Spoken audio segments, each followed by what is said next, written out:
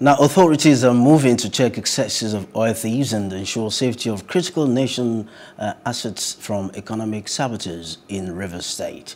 The N.S.C.D.C has reaffirmed its commitment to ridding the state of illegal oil bunkering. This followed the arrest of 40 suspected oil thieves, along with 10 trucks used in carrying out the illegal activity in the state. The report.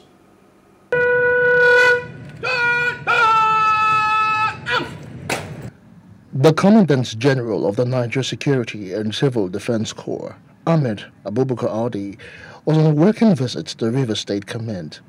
He paraded suspects and other exhibits seized from them at the headquarters in Port Harcourt.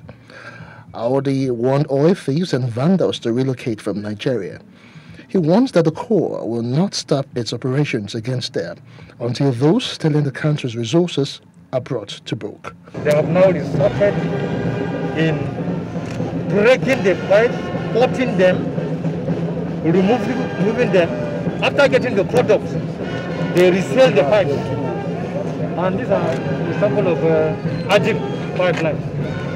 It belongs to Ajib. And we have arrested the first of them, not only in Rivers, but arrested some of them in Bayelsa. He also disclosed that 10 tankers, 9 boats, 100 petroleum pipes, 69 containers and sacks filled with adulterated petroleum product were confiscated by operatives from the suspect. Each canoe here loaded can take about 2, 3, 4 trailers loaded. And they use these drums. You can see these drums, they use it. And each canoe can take about 150 drums.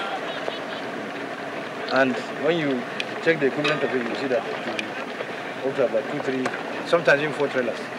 Army, Navy, you know, they have been very helpful, where there has been a very effective synergy between our Corps, the SAB, and another one, and those services. And we like to appreciate them for that. The N.S.C.D.C boss also visited the command's exhibit site at Ogbogoro and Iriebe.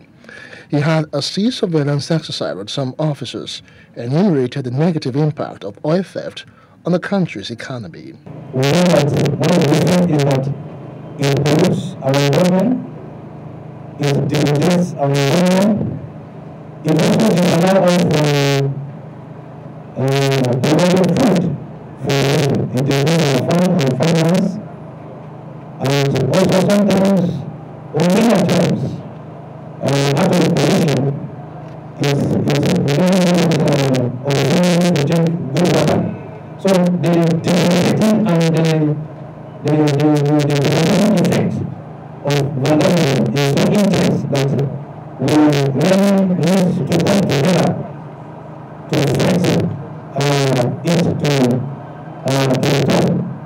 The Commandant General said the arrested suspects are currently undergoing thorough investigation and will soon be charged to court for prosecution.